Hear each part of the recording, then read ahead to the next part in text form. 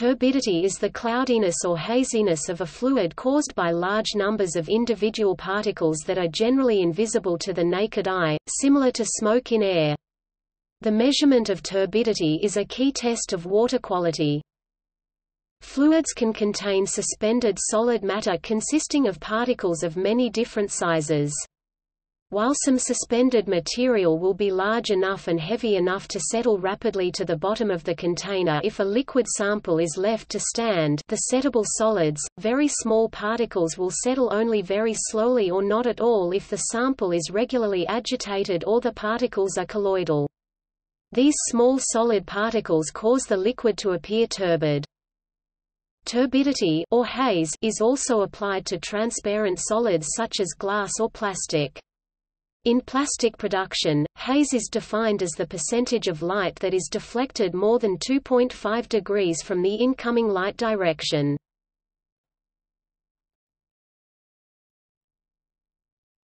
Topic: Causes. Turbidity in open water may be caused by growth of phytoplankton.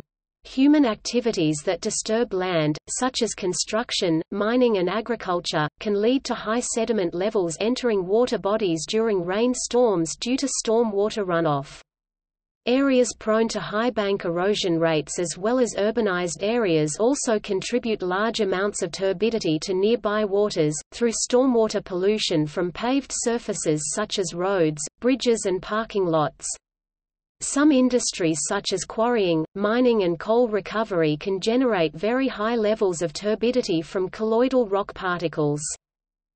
In drinking water, the higher the turbidity level, the higher the risk that people may develop gastrointestinal diseases. This is especially problematic for immunocompromised people, because contaminants like viruses or bacteria can become attached to the suspended solids. The suspended solids interfere with water disinfection with chlorine because the particles act as shields for the virus and bacteria.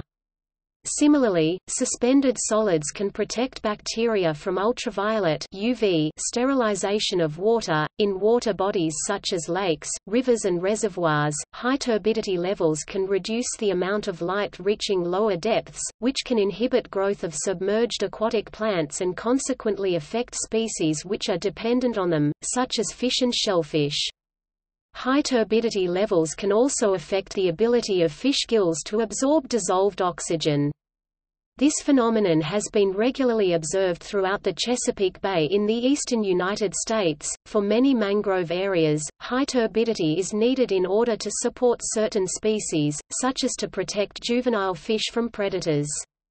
For most mangroves along the eastern coast of Australia, in particular Moreton Bay, turbidity levels as high as 600 nephelometric turbidity units (NTU) are needed for proper ecosystem health.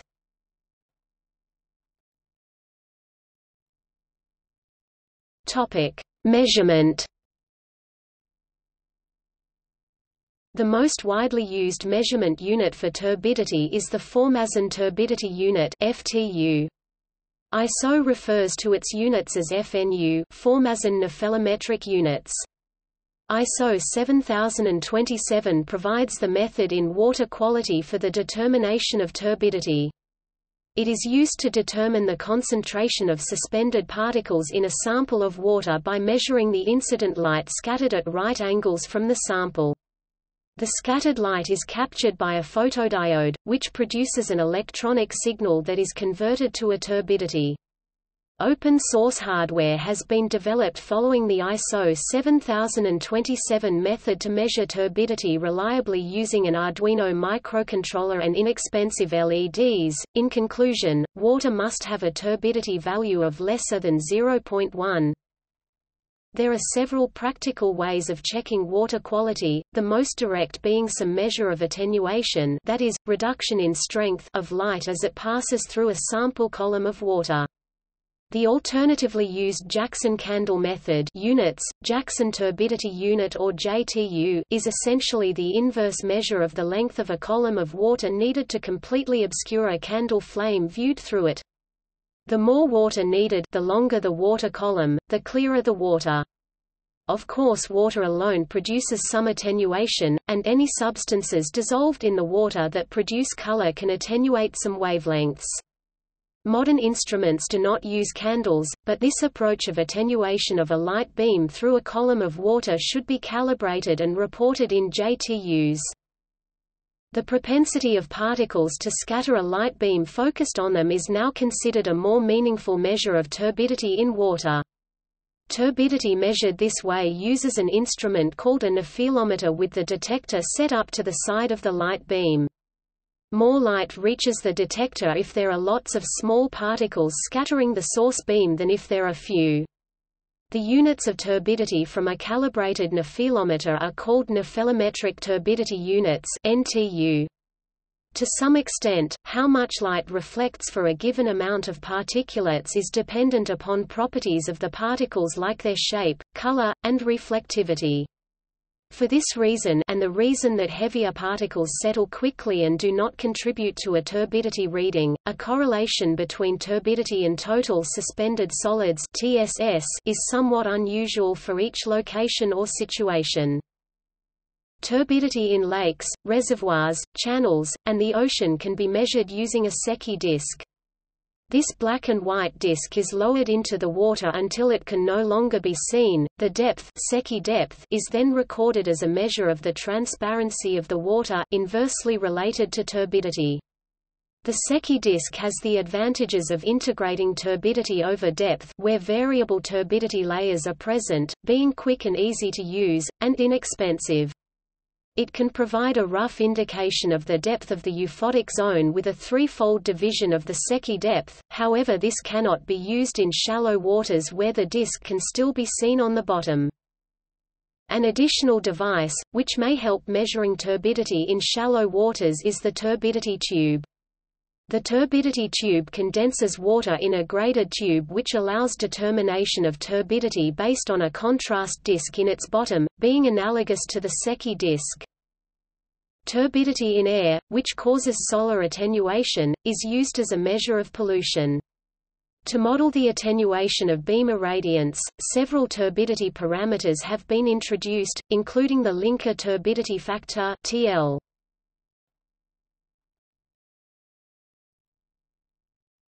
Topic: Standards and test methods.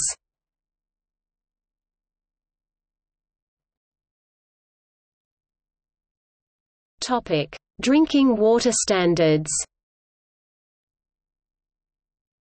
Governments have set standards on the allowable turbidity in drinking water. In the United States, systems that use conventional or direct filtration methods must not have a turbidity higher than 1.0 nephelometric turbidity units (NTU) at the plant outlet, and all samples for turbidity must be less than or equal to 0.3 NTU for at least 95% of the samples in any month.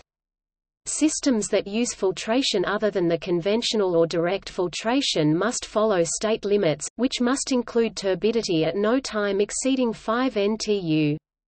Many drinking water utilities strive to achieve levels as low as 0.1 NTU. The European standards for turbidity state that it must be no more than 4 NTU. The World Health Organization establishes that the turbidity of drinking water should not be more than 5 NTU, and should ideally be below 1 NTU.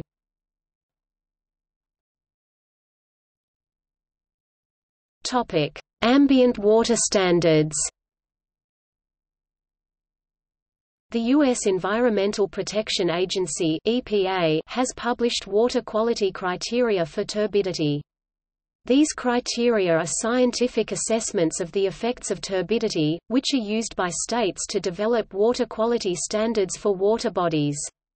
States may also publish their own criteria. Some states have promulgated water quality standards for turbidity, including Louisiana 25, 50 or 150 NTU, or background plus 10%, depending on the water body.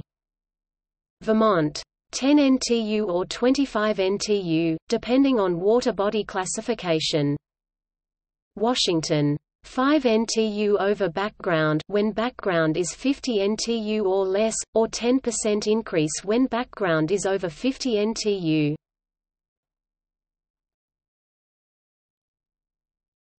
Topic: Analytical methods. Published analytical test methods for turbidity include ISO 7027 Water quality, determination of turbidity. US EPA method No. 180.1 Turbidity. Standard methods No. 2130B.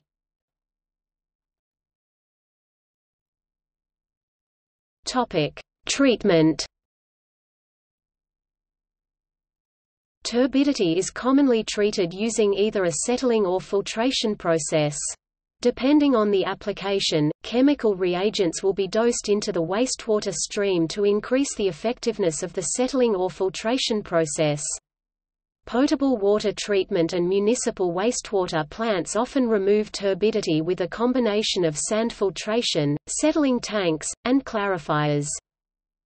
In situ water treatment or direct dosing for the treatment of turbidity is common when the affected water bodies are dispersed, i.e. there are numerous water bodies spread out over a geographical area, such as small drinking water reservoirs, when the problem is not consistent, i.e. when there is turbidity in a water body only during and after the wet season, or when a low-cost solution is required. In situ treatment of turbidity involves the addition of a reagent, generally a flocculant, evenly dispensed over the surface of the body of water. The flocks then settle at the bottom of the water body where they remain or are removed when the water body is drained. This method is commonly used at coal mines and coal loading facilities where stormwater collection ponds have seasonal issues with turbidity. A number of companies offer portable treatment systems for in situ water treatment or direct dosing of reagents.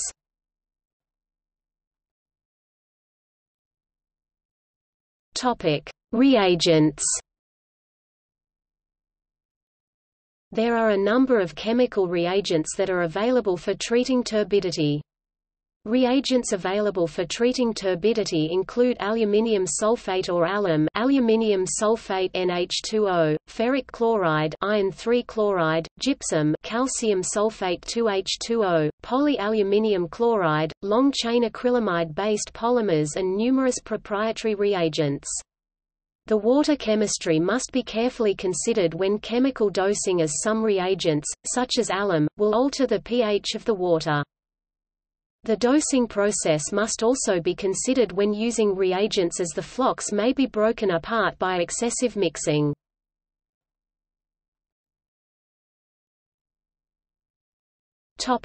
See also: McFarland standards – reference for microbiological analysis, transparency and translucency.